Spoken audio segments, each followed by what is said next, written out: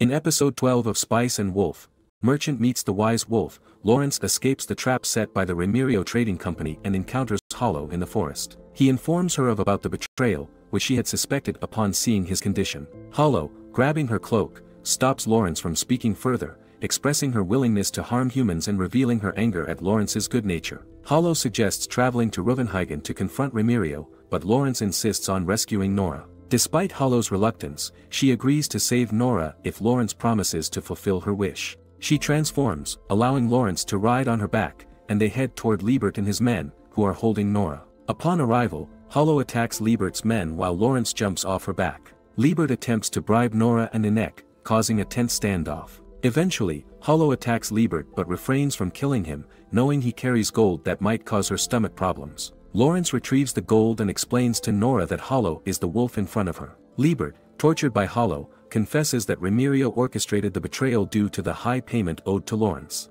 Despite the betrayal, Lawrence convinces Hollow and Nora to flee with the gold, aiming to avoid violence and seek alternative solutions. Lawrence and Hollow then travel to Rövenhagen, where Lawrence plans to help the Remiro Trading Company, hoping it will benefit their profits. Upon arriving, Lawrence meets with Remiro, who is tied to a chair. Lawrence demands that Remiro buy his gold for 500 Lumion coins, threatening to sell it elsewhere if he refuses. Using various tactics, Lawrence persuades Remiro to write a statement of debt to the Rowan Merchant Association, confident they will recover the amount in 10 years. After securing the debt statement, Lawrence meets with Jacob from the association, who agrees to buy the loan for 30 Lumion coins, promising Lawrence 100 Lumion coins once Remiro Trading Company recovers. Lawrence regroups with Hollow at a bar, explaining that they broke even with their dealings involving Nora, company, and association, and that future profits will cover their losses. Hollow and Lawrence recall their encounter with Nora as they approach Rövenhagen's entrance. Lawrence teasingly mentions calling out Hollow's name during the confrontation,